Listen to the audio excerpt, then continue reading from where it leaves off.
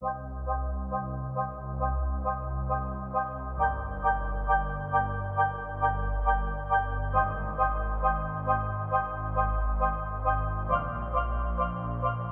starting an R44 helicopter harder than starting your Honda Civic?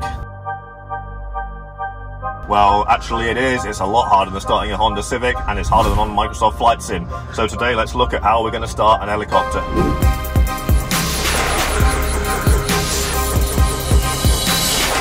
And actually, the only similarity is turning a key.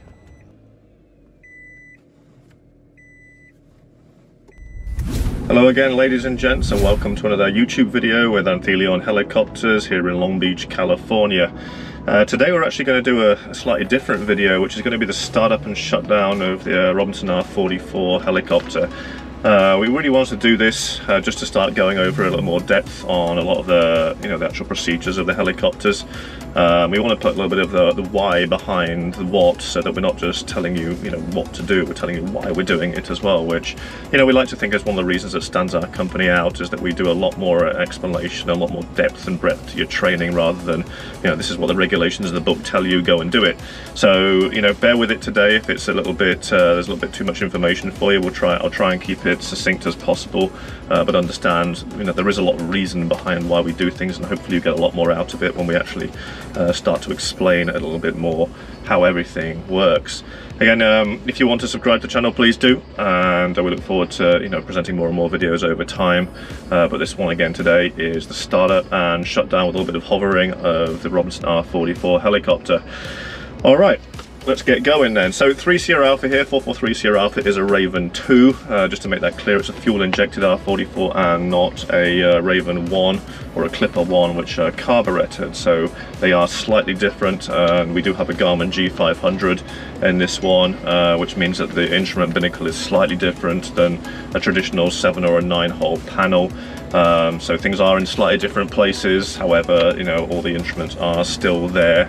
That we need to know, and so there is that generic aspect in there. So let's get going on this checklist. We'll assume that you've done all of your internal, external pre-flight work, so we're literally getting in right now with instructors and starting the aircraft up. We do have dual controls in here right now. Obviously there's only me sitting in here, but nevertheless the dual controls are in, and they will always be in for when we're doing anything with instructor and student.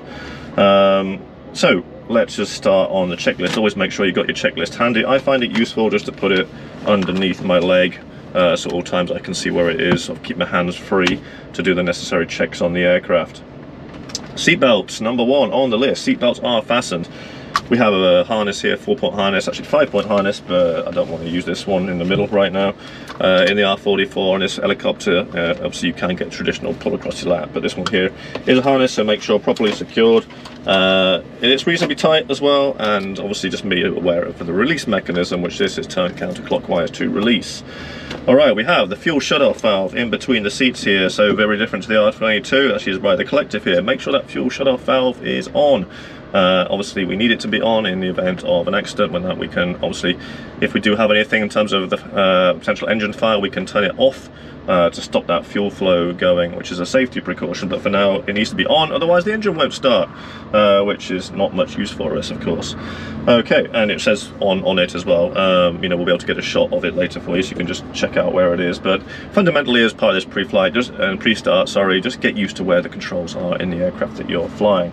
Alright, cyclic collective frictions are off, so what we're going to do now is check for full travel free on the cyclic and collective. So we'll start with the pedals first, full travel left, full travel right, just making sure that there's no binding, and whatever reason we have full travel with them. We'll do the same with the collective. We'll pull it all the way up, push it all the way down. Obviously I know that hydraulics are off, so it's heavy, but that's just the way it goes right now. Same with the cyclic, left, right, forward, back, and then really important, do them all together just to see that there's no binding in the mixing units for whatever reason. That could be a variety of reasons, but you know, just move them all together gently. Don't overexert because you haven't got the hydraulics on right now. And once we're finished, so very, you know, one of my tips anyway is make sure that you neutralize the pedals after this. I always put the ball of my foot between the two pedals on my right foot, and then push my left foot back so I can put the cyclic right between my legs like that, so it doesn't go anywhere. And I'll put the checklist under my right leg like that, right, so I can leave both hands free to do everything else. Get into the habit of using that right hand if you can to do the cyclic friction, so that you can keep your left hand at all time on the collective. Become very important when everything's running, so you can always guard the throttle and guard any inadvertent vertical movement with that collective. Slide that left hand back, push the friction on again, so now frictions are all on the cyclic and collective. Check full travel free, so unlike a motorbike, we're going to roll this away from us to make sure that we're fully open, then all the way closed towards us, pull it all the way into the detent. Now this is really important thing to remember here. One thing that will ruin an engine of a helicopter is a cold start with throttle unloaded with the clutch engaged. Common mistake for students to make is to start it when they think they've got a closed throttle, but actually they haven't. You'll always know that you have a closed throttle if you hold this in the detent, the throttle in the detent. You'll always know you have a full throttle, and if you just release it from the detent, it will be at zero throttle. So when you're doing a check, just make sure that you're doing that, but on startup, make sure that you have that throttle in the detent. There's nothing worse for an aircraft than a cold engine. All right, so we've done full travel free with the throttle. We're just going to cycle through the rotor brake right now, so on would be there and off would be there. Worth noting that there are a few things in the Robinson helicopters, they're kind of like fail-safes, if you will, that the engine simply won't start on the ignition when you go and start it if certain things are still engaged. The rotor brake is one of them. There are obvious reasons, you know, you don't want to try and start the engine with the rotor brake on, it's not going to be any good for it in terms of friction. The other one is the clutch, so there are a few of them, clutch circuit breaker, things like that, but rotor brake is one, so just make sure it's fully in. Landing light is off, which is on the center of the cyclic control here on the 44. Avionics switch, we don't have one in the 44 on this aircraft, so not really an issue. Clutch is off. Remember, always down is always off. The guard is open, the clutch switch is down. Bear in mind the guard can be open and the clutch can still be engaged, like that. Always make sure that that clutch switch is down when you are before engagement. We do not want to start or try to start the aircraft with the clutch engaged. It won't anyway, and you'll be wondering what's going on. Altimeter, let's just set it to field elevation right now. Obviously we don't have an altimeter setting, a current one at the airport. We'll wait to the ATIS for that, but right now we'll set it about 40 feet here in the Colesman window. It's actually, you know, 3030 right now, so we'll see how accurate that is when we get the setting from the tower. Alright, and then the hydraulic and governor switches are off, so hydraulic and governor switches are on, so hydraulic on the cyclic here, we push it up to make sure it's on, and the governor switch is always towards you. Alright, that's before starting engine. Now things are going to get a little bit more interesting with the engine starting and run up. Please forgive me if a couple of things are I go back a little bit because a lot of things are happening very quickly together, especially once we start. I will always go back and explain what we did though, to make sure that nothing else gets missed out here, but things do happen a little bit quickly, so bear with me. Alright, so throttle closed, we know about that one, right? Make sure it's in that detent, make sure it's off. Battery strobe switches are coming on, master battery on, strobe on. If we were at night, we turn the nav lights on, but we're not, we're in the daytime right now, so we don't do that. Area clear. Now, you know, we just do this because we're on an active ramp here. We got students walking around all the time and maintenance personnel. We just don't want anyone walking behind the aircraft or about to walk behind an aircraft when they're about to start up. So just shouting clear, it might sound hokey, but it just lets them know, hey, you know, don't go behind the aircraft right now. Go in front of the aircraft just to keep safety. So clear. Like so. Alright, now we're going to go mixture full rich. We've got to prime this aircraft first. It is a fuel injected one, so we put that by pushing the mixture in full rich. Just keep hold of the guard. Easy thing to lose, just don't do that. Alright, now we're going to prime by going over the key over to prime. Hold it for about 8 seconds. 1 1000, 2 1000, 3 1000, 4 1000, 5 1000, 6 1000, 7 1000, 8 1000. This varies a lot if it's warm aircraft or it's a cold aircraft, but for right now it's a cold aircraft, so a good solid 8 seconds works for us. Then pull the mixture back out. Again, now we should have enough fuel in the engine primed to at least get this thing started. Once it actually does catch, then we're going to have to push the mixture in pretty quickly to keep it running. So things are going to happen a little bit quicker now. Essentially what I'm going to do is key the starter with my left hand on the collective. As soon as I hear that engine catch, I'm going to feed the mixture fully rich all the way in at that point, and once it's all the way in, I'll put the guard back on, stabilize the RPM, look for a couple of warning lights out, like the starter light's going to be out, oil pressure's coming up, things like that, but we'll talk through that once we're going. Alright, so here we go. Alright, so sounds like a bit of a Mack truck to start with, but now that we're going, guard is on, RPM is stable, 50 to 60. Starter light is out, so we're going to engage the clutch, engage the alternator, and put the headset on.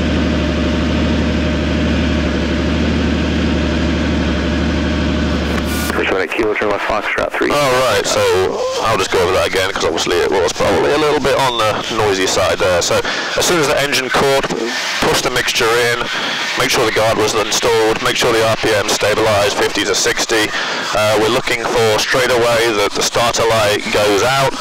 We don't want that starter to keep turning. Obviously if it does, there's something wrong with it, some sort of short circuit, shut the aircraft down, do not let that thing keep going, it will just destroy itself. That was out, that's great. We've also made sure that we've got positive oil pressure there, which obviously is very, very important. You know, we want to make sure that there's enough oil, there's no leaks, there's something going on, and the sending unit's working. We need a 25 psi minimum, which is you know, around about where they're just above the red line here. It's there for a good reason.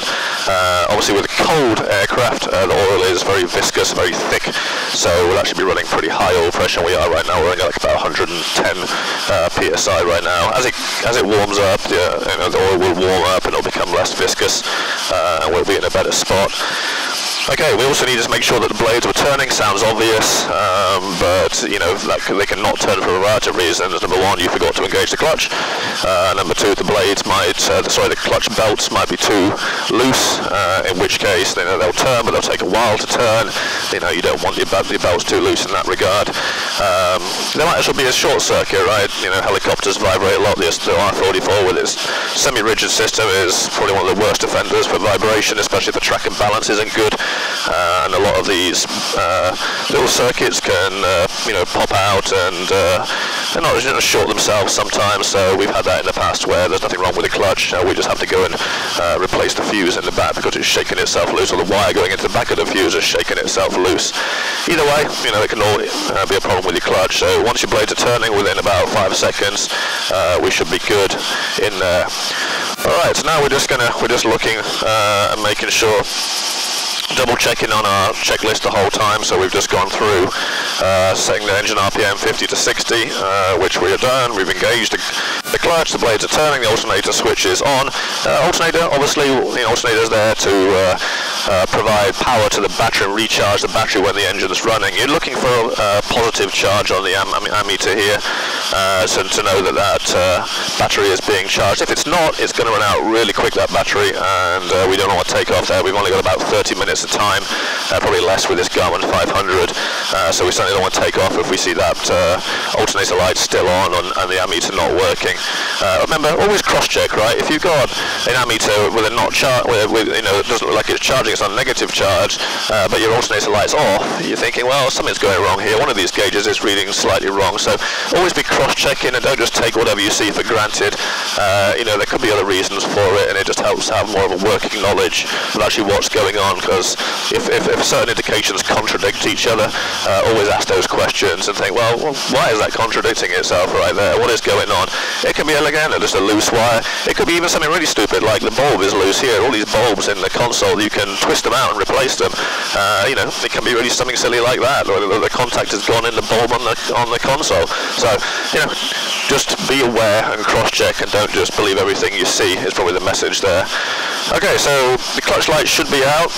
You know, Robinson says it has up to 90 seconds to engage. Should be faster than that, but you're allowed up to 90 seconds. If it doesn't go out and it's still engaging, then again, something's wrong. You might have to pull the breakers or something like that, which is not going to be any good. So, Okay, so obviously now we're up to the clutch light is out. We're going to roll the throttle away from us between 60 and 70. Something you're going to get very, very used to just before we started the engine up. It's just making sure that, you know, get used to the feel of the circuit breakers down here by the passenger side, especially the clutch start circuit breaker. It should always have a red band around it. It does that mainly because so that if you have a clutch issue in flight, your light comes on and stays on, that without actually physically looking at that clutch, you can just pull the breaker to stop whatever it's doing, whether it's expanding or contracting, because obviously you don't know, all you know is the light's on. So you should be able to do that by just touch alone, and that's what it's there for. So just get used to that, so you can, you know what it feels like, and you can keep your eyes on the horizon and still fly the aircraft predominantly while still making sure you can pull that breaker if required. Alright, so now we're on this, we're at the 60 to 70, you know, we've actually checked again that all of these breakers are in, nothing has popped at all. You know, if you need to do a visual inspection, you can, but you should be pretty obvious if something's popped on startup, if there's a surge of any time right now. And we're just waiting to make sure these gauges come in the green here before we do any more checks. In the interim, you can listen to the ATIS. We're not going to do that right here today, but you'll listen to the ATIS, then you will get to verify what your Coulson window should be set for your pressure altitude in there, and you'll notice the winds and everything else that's going on at the airport, the NOTAMs and all the other good stuff that you need to be able to toll the power with. On the G500 here, we're just going to set up the barometric pressure up here to match whatever we got on our regular altimeter here, so they're both matched up together. Then you're going to look at your radios, make sure your radios are set up where they need to be. You've got your standby in there as well as your comm that you need. If you've got two comms, again, think ahead. I tend to use ATISs for the comm 2, whereas the towers or the common frequencies for the comm 1, so I can always keep a frequency active while I'm listening to ATIS. Just a good habit to have, so you're never completely going dark on the towers. Obviously, if you've got one radio, you don't have much choice with that, but luckily the 44s, most 44s I've come across always have two. And just to verify, your transponder is set to VFR at 1200. This is an instrument ship, so it's not uncommon to come back with all types of different settings on its score code, which you'll need to just make sure that you pass the VFR and make sure that they're there. The tower will always remind you, of course, it will tell you to score VFR if it catches you with it. Okay, so we're going on now, we're all warm, we're going to roll it up to 75 to do the mag check right now. So look, this is definitely a bit of, why behind the what. The magnetos are here on the R44 and the R22 to provide spark to the spark plugs. And those spark plugs obviously then drive the combustion process in the cylinders. We have redundancy built in.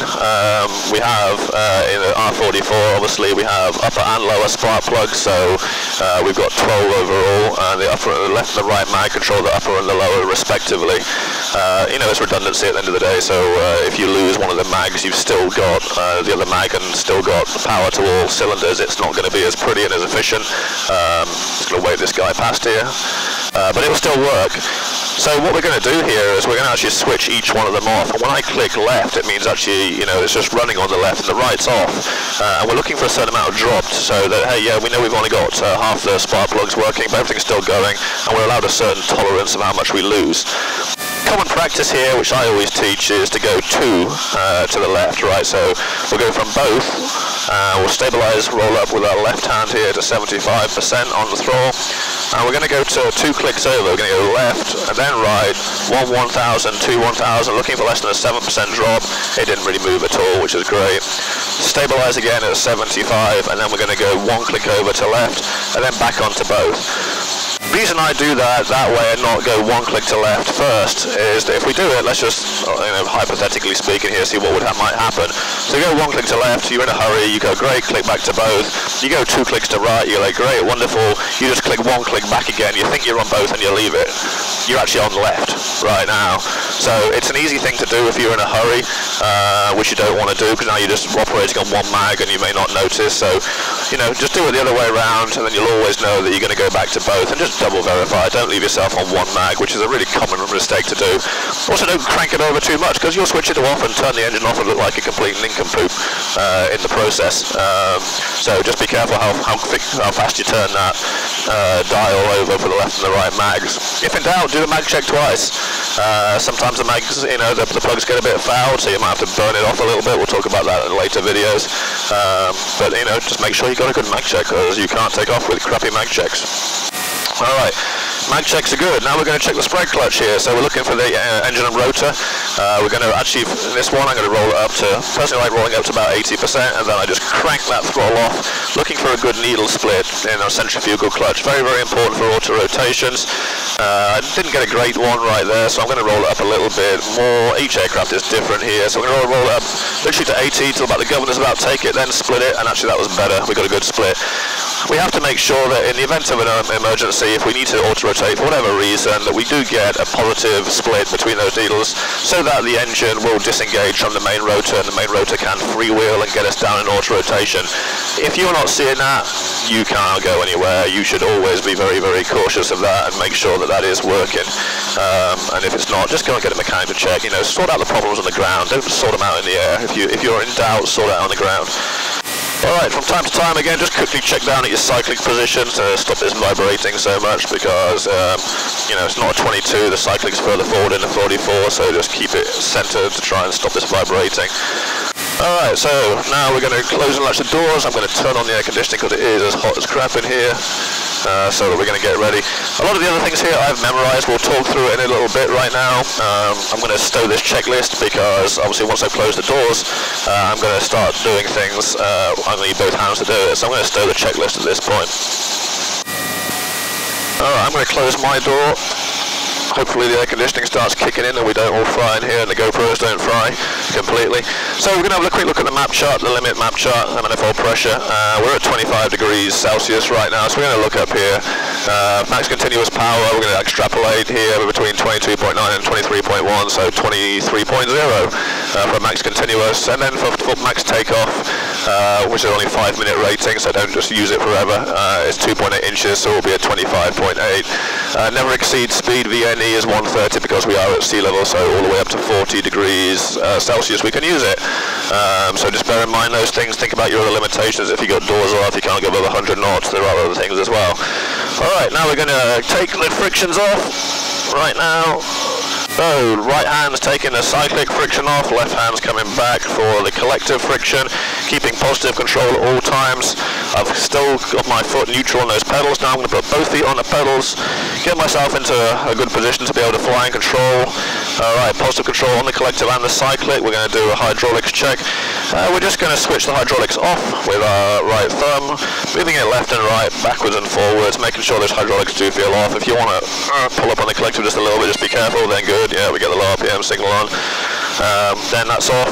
Switch it back on and then verify that it is back on again, that you, for whatever reason it didn't decide to come back on. It did, so we're good. So it's always verification, right? Everything looking good, gauges in the green, pressure and temperature is good.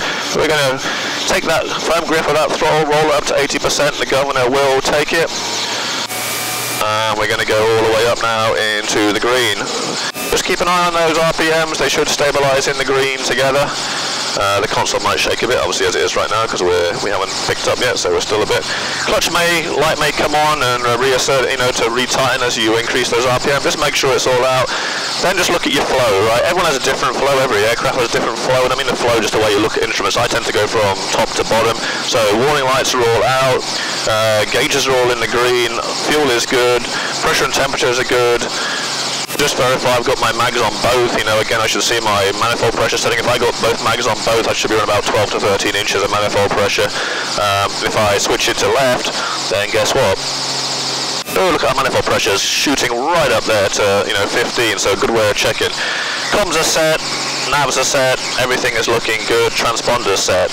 Alright, last but not least, we're going to pull up on the collective just a little bit here. We're going to override the governor, roll off, make sure you roll off the right way. We're checking the low RPM system.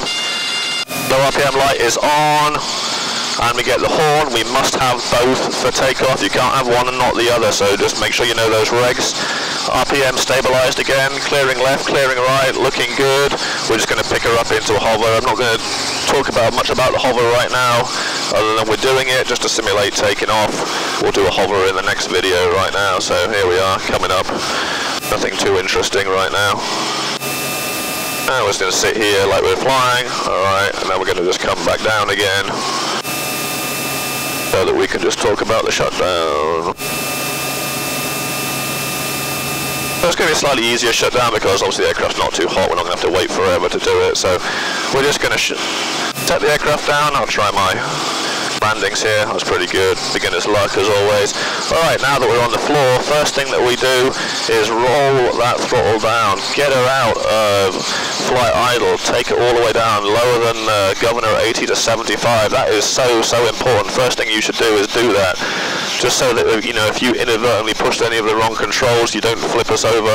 Dynamic rollover is so important to avoid on the pad. But the biggest way of getting out of that circumstance, or at least mitigating it, is get us out of flight idle, get us down to 75. As soon as you've done that, neutral on the pedals, right foot on the center of the pedals, left foot back. Again, push your left hand back, put the friction on the collective.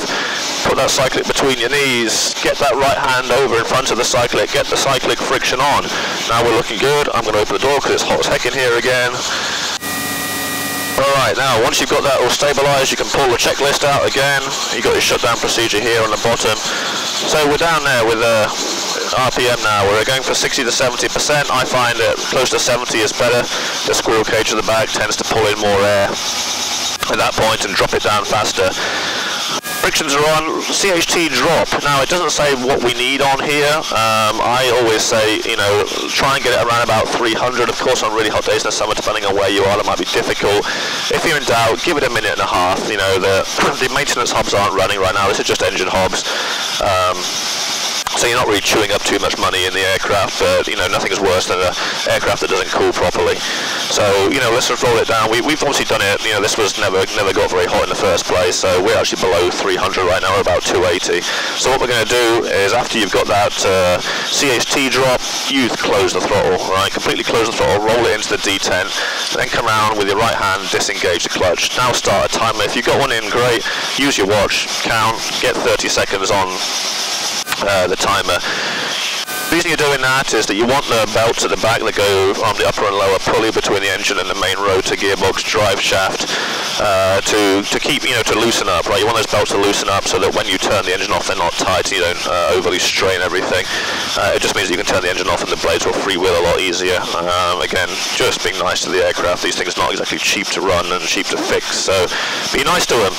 So after 30 seconds that we're here, now one of two things happen. Either you'll really see it because we've got a needle split here, or count to 30, switch the alternator off just before you're going to do it, because obviously you're going to turn the engine off, and then pull the mixture all the way out. Make sure that that engine does cut out. Put the mixture guard back on, and now obviously the engine is off. We're going to wait another 30 seconds. We want to make sure that the clutch goes out fully before we engage the brake, just so we don't put more wear on the brake with the clutch engaged. You'll notice we should have the alternator light on now as well as the auxiliary fuel pump light on as well. That should be there after you switch the engine off, which they are. So it's all looking good, and your manifold pressure should go back to pretty much whatever the ambient air pressure is right now, which would ironically will match the Boltzmann window on your altimeter pretty much, which it does. Look at that. You know, about 31 inches of manifold pressure and close to 31 inches in your Boltzmann window. So it does work. This whole stuff does actually work. All right, now we've got 30 seconds off. Clutch light is out.